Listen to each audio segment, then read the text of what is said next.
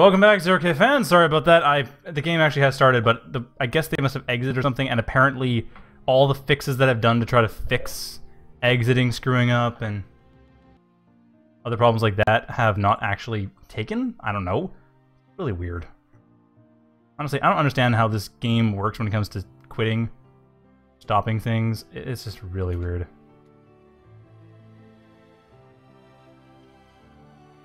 Oh, right, I gotta turn that off, and then I gotta change it, and then I gotta turn it back on again.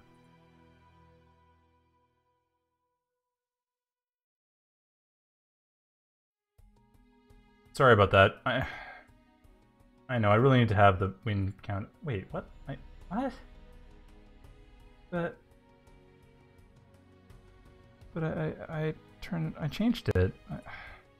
Wait, what am I thinking? I'm an idiot. I have a button for this. Reset wins. There we go. Okay, done.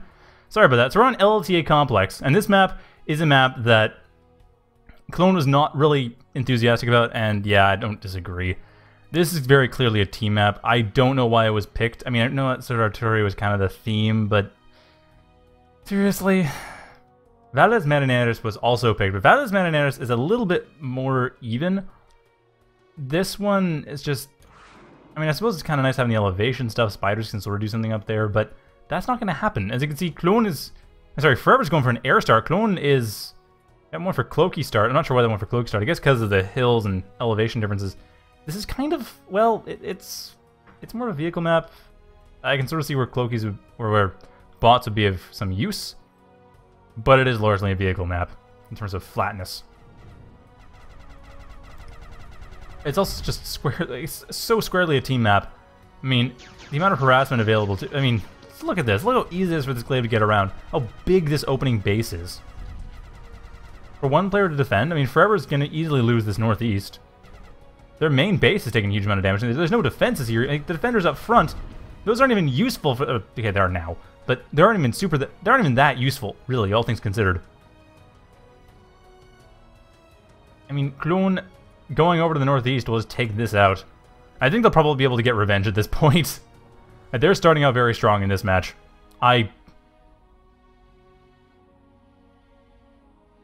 Well, I don't know. This is going to be... I'm sorry, someone's pointing out in the chat. Forever beat Klon and Klon beat Yurga, so Forever must therefore beat Yurga as well. No, skill is not transitive. Despite the fact that the entire concept of a tournament is based on that idea, it's not necessarily transitive. And we might actually see Klon get back. Like, if Forever beats Klon again, then okay. But, yeah. I wouldn't say it's necessarily that transitive. There might be something that Forever does that Klon has a hard time dealing with that Yurga wouldn't have a problem dealing with. I mean, Yurga's style of play was much... We saw in the last game, but they were really keen on just getting around and trying to hit rear expansions. Klon's doing that too, right now. I'm really not sure how Klon lost to Forever in the first place. Apparently, Forever just played really well. Like, Folsom Dam, it got to even matchup. I think Forever does play a lot more team games than they do 1v1s. And Folsom Dam, both Folsom Dam and LLTA Complex are very team-oriented maps, as is Icy Run for some bizarre, unfathomable reason that is an extremely popular map in team games. I have no idea why. It is way too small. It's hardly big enough for 1v1, let alone 10v10. But apparently it's used for that a lot. So yeah, Forever I think is more of a team game player, but then Klon is also a pretty skilled team game player. But I mean, big teams, so that might be why. Like, 8v8, 10v10. Klon I'm pretty sure does play those too. But I know they do well with smaller teams. So Klon is, like I said, they're building up. They're doing quite well here. I mean, this map, large eco map, Klon is going to have an advantage. They have a clear advantage. Although, Forever, I'm switching to Shield Blood Factory, forward shields. Klon's still ahead economically, slightly ahead militarily. If they... I mean, this is a great timing to hit, too. They're actually going to hit. Oh, these glaives are going to die. The Lotus will just stop all of them. And Klon wisely retreating, because that's what Klon does. Klon tries to avoid losing units unnecessarily. They just try to avoid losing units at all, if possible. That's something that Klon does. That's generally how they play. Because the thing is that when you have to rebuild units, you're spending a lot of money. You're basically respending money if your opponent didn't lose units. And if you don't lose any units, then you're in a much better position overall. Assuming you're able to deal damage in the process. Like, if you can deal damage while not losing units, then that works out in your favor. You're winning by attrition.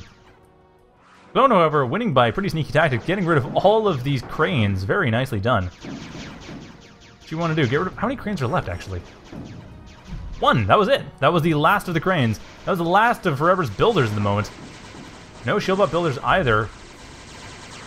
Forever looks like they're going for a bit of a counterattack, but I think this is probably going to be it. That's all they really have to work with is these bandits. They have no builders in the moment. They have no easy way to expand. Their commander, of course, can expand, but the commander's up front. The main base itself is going to get threatened by glaives. Coming around the corner. Actually, does Forever have any way of being aware of this? No, they don't. They have radar that's basically stuck here. Where's the radar anyway? Yeah, right here. So the radar can't really go past this. It's getting blocked off. There's just too much shadow there. Actually, I'm surprised. How is that the radar shadow? Apparently it is. Yeah, apparently the radar is pretty much only working for the south side. And that means that Klon is probably going to take it. I mean, these glaives are coming in. There's nothing in the way. Those cranes can't... There's no cranes to build this up. There's nothing to build the defenses, and there's no defenses around the back. The crane has just gotten rebuilt. Forever now has become aware something's happening. If they're paying attention, they now know something has gone wrong. It's gone terribly wrong. And they're about to lose everything. If Klon just needs to go south. And there we go.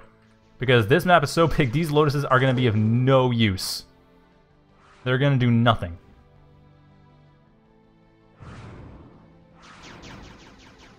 So at this point, Forever, all they can really do is scout things out, hope for the best, get rid of a Conjurer, maybe. But yeah, that's not going to help too much. And at this point, Klon, pretty healthy setup, I think. Gremlins, Rockos, Glaives, good mid-game setup. Forever, Bandits at 7 minutes into the game, not necessarily a bad thing, but... Well, actually, getting a decent counterattack in, but these Glaives should be able to stop things, and of course, Klon's own Glaives are just going to rip everything apart. Like, this is dead. This Lotus is dead. Glaives are going to come in way too fast, rip apart the Lotus, rip apart the cranes, rip apart the Lotus into construction, rip apart everything else. This is dead. These defenders won't even be able to do enough. They won't have enough missiles to do enough. They're also dead. Well, this one... Oh, no, not quite. Ah, that last defender. Hero defender saves Forever's base. That is the rest of Forever's base. But even then, Klon... I mean, they stopped the bandits, pushed them back, pushed them over to the north. I mean, it's a little hard to defend here. Sure, Klon's going to lose a few. But still, that is a massive pushback. Oh yeah, pointing out, Klon has air superiority. Klon has air superiority? I don't know. I don't think Klon does. They have a good anti-air. They have a lot of gremlins. But I don't think they have air superiority. I'm fairly certain that, yeah, right now, Forever's the only player that has any air. Klon isn't even building any air units right now. They just took out the Swifts and that was it. They just stopped.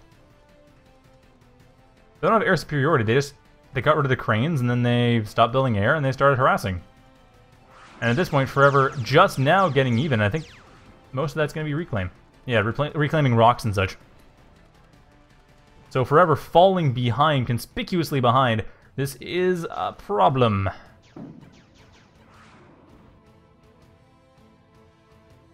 Yeah, this is definitely a problem. This is going to be a thing to worry about. But Klon has not got much to worry about. I mean, this area is well defended. The bandits can't get through here. Glaives chasing away whatever bandits there might be to secure all of this metal for Klon, which is being taken. They know it's secure. They're taking it. Doing it quite quick. I like that. Forever. Now this is a Maginot line.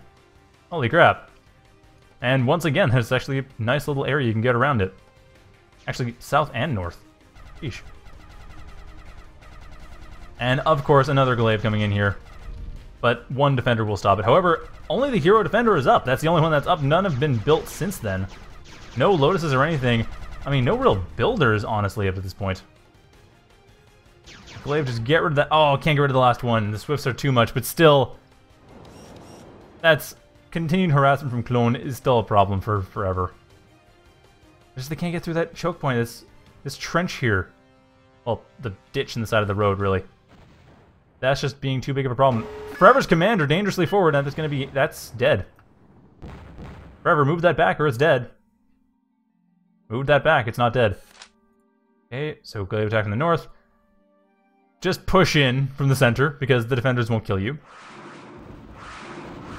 Just exhaust the shots while the glaives go in the north. Why not? Actually, that's a good idea. Those Rockos aren't going to die, the defenders will. Yeah, the papier-mâché Maginot line. Papier-mâché, there you go. Papier-mâché Maginot line.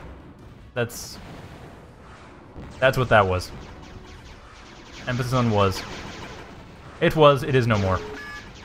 Yeah, the glaive's not even having to... They don't have to hide anymore, they just go straight in. And here's Klon's air superiority, because why not? Just build a dozen... Well, yeah. Build a dozen Swifts right out of the blue and then win. And then take air superiority, because why not? Because you have a stronger economy. You can power Swifts if you have to. Holy crap, 60... Wow, that's 70 build power potentially. Yeah, Klon never has to worry about whether or not they're building enough air. Down goes Forever's commander, and that's probably... No, it's not game. Forever's not going to throw in the towel. That was nothing in their economy. They have quite a bit of economy beyond that. Although, admittedly, it's dwindling at a very alarming rate, but they still have more economy than that. Klon, of course, making sure not to lose too much if they don't have to. Still, Forever at this point has like 8 Swifts at this, I think? Yeah, something like 8. Exactly 8. Forever's 8. Klon has... They have 20.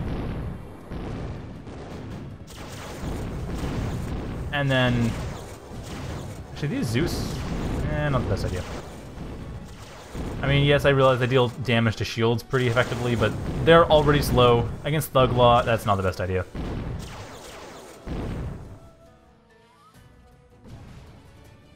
Oh, Forever's taking the north side, though. Forever's actually building up their economy pretty fast, too. This is worrisome for Klon. Although, we'll see. I mean, Klon might be able to pull it back.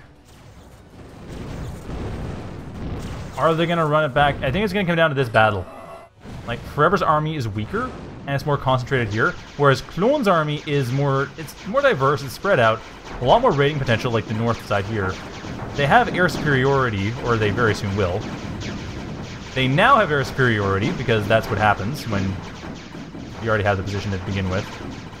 Actually, do they? No, it looks like they're actually not in the best of positions. They have it, but it's a Pyrrhic victory. Yeah, they gotta get out of there. Oops.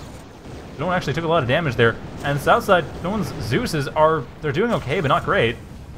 Although Forever's forces have been split up enough that it's still gonna work out. I think the Rockos are really what's giving Klon the edge at this point, but Klon lost a lot of their army there. Actually, Forever might have retaken air dominance. Klon can build up a ton of Swifts and get it back pretty quick, but they sacrifice their ground army in the process, so they have to be very careful about the ground army. But with the Outlaws gone, these Rogues are screwed. The Glaive should take them out, and then with that, I think Forever will have to retreat, regroup. They have air dominance for the moment, but they have to retreat and regroup because they haven't got much else. In fact, these Glaives are going to go from here, push through.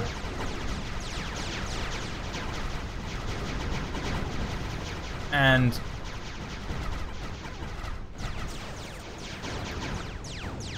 Anyway.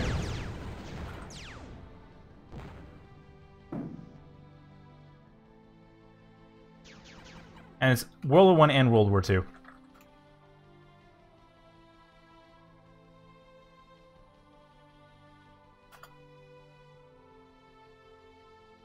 Seriously, it happened twice. The Schleifen plan was particularly effective. It was super effective, so they did it again.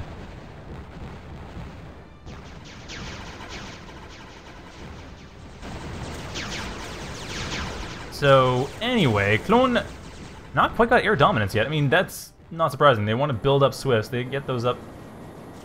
No, that's Z, not X. Not X. Yeah, they don't have many Swifts now. But they have a fair amount of Gremlins. That helps a lot. They have a lot of Gremlins. They have...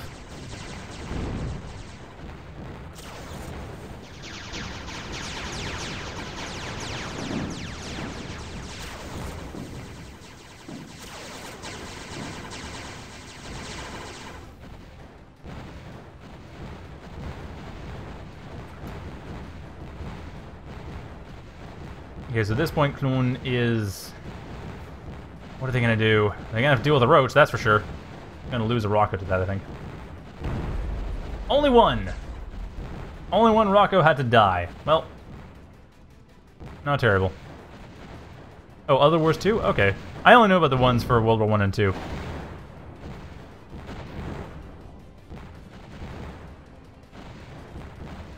World War II in general was a big fail.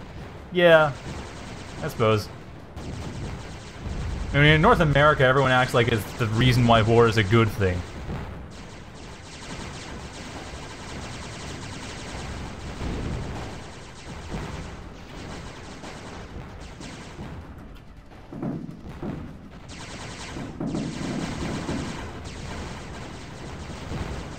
Anyway, that's... Yeah, between the chainsaws and everything else... Oh, no, yeah, it's chainsaws. Between the chainsaws and the gremlins, it's a bit of a problem, but yeah, Klon's not down yet. Okay, now, is this going to be... I think Forever's going to lose air dominance now. A bit hard to tell. I kind of have to go into Dot War's view, but it looks like, yep, Klon's forcing retreat. And I don't think they can advance, though. I don't think they have enough Aryans to be able to advance safely. Although, no, they do. They actually are able to advance. They're able to take air dominance. Klon has won the air game. Now they just need to take the ground game if they want to win. But Forever, what are they doing? They have Striders. They have Dante. Klon has air pads. Well, that's scary. They also don't have a lot of easy ways of dealing with this. They do have Reapers, though. So they are going for something relatively, like, a sort of Strider-like composition.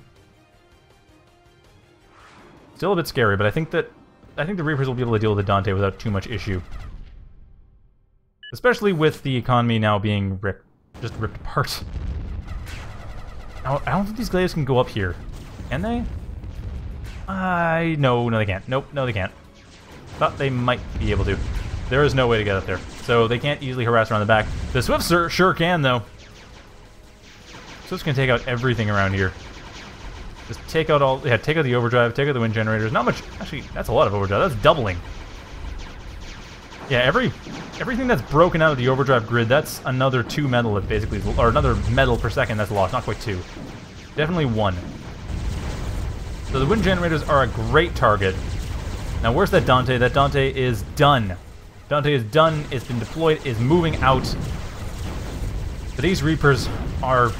Well, they should be able to get rid of the Shieldbot factory, and after that, there's no Shieldbots. There's the Dante and some Swifts, and Klon already basically has air dominance, taking out the north side expansion. Forever, even if they hold this off, I think is just too far behind. Like, Klon, I think, is expanding. Oh, they're not even expanding. They just have so many Reapers. How many Reapers do they have? 7? 6. This Dante is the only thing. That Dante... The counterattack with that Dante has to be able to basically punch through and wipe out Klon's main base if Forever wants to have a chance to win. A chance to win. They won't necessarily win right away, but that would give them a chance to win. I mean, that Dante's got a huge amount of health. How much is... Yeah, it's 640 per double cannon shot. It'll take about 10 volleys to get rid of the Dante. And this Reaper's dead. The second Reaper is probably going to die pretty soon. Get one more volley in, don't die before that next volley. No, it's going to die before the next volley. It's not going to... No, it's dead. Shoot. But yeah, it looks like Forever is... I think vaguely aware what they have to do. Not sure how aware they are what they have to do.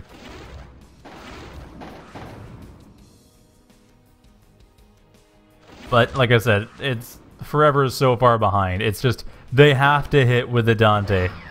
They have to do a ton of damage with that Dante. And at this point, Klon's had a chance to regroup. Massive harassment force going around the northeast side of the map, while at the same time, everything needed to destroy a Dante, near the Dante, killing the Dante, and Klon runs it back in loser's bracket, getting revenge on Forever, and winning. So now we're going to move on to the winners finals. Because that was basically just there to fill space until the winners finals happened. And I believe the first map of that is listed on the page accurately, and it is What? I have... What? I don't know, actually. What is it? The winners finals actually haven't been pointed out.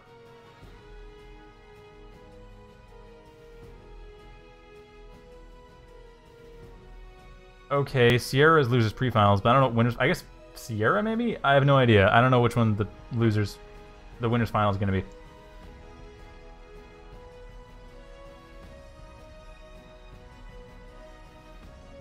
Whatever. It's...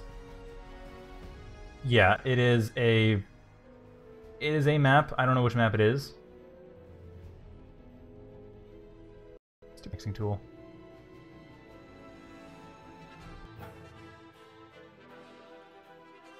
See, I don't know which one it is. I don't... Wait, are we...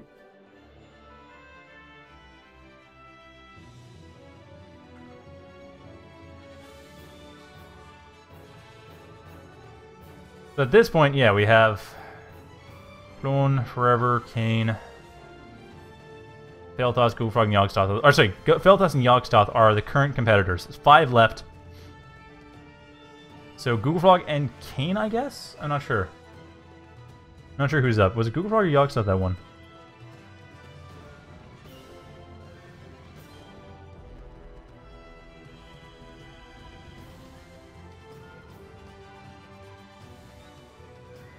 So yeah, losers round 5 is the pre-finals. I really don't know why. Like, Challenge does not have it set up properly for double elim.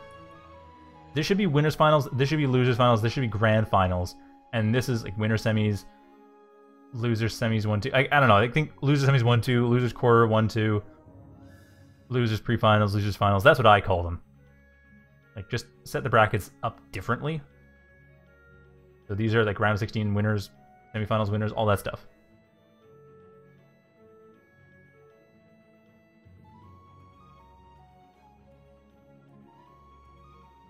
Right, so, oh, no, sorry, Forever's not in. Yeah, so Klon, Kane, one of Yogg-Sothoth and Googlefrog, and Felthas. So Kane has gotten at least 4th place. Cool. Well done. I mean, they're pretty powerful opponents, too. Floris is pretty good. Forever did beat them 2-0, but yeah, Floris is quite good. Aquanim's quite good. So well done, Kane.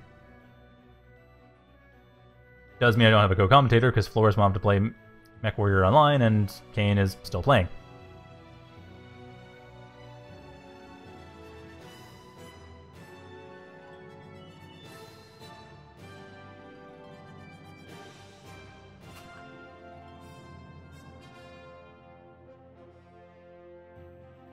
I don't know, maybe it's Eye of Horus. I'm not sure.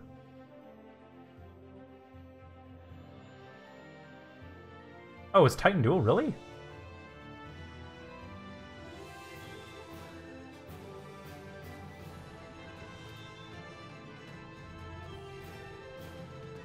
Yeah, Lori forgot to...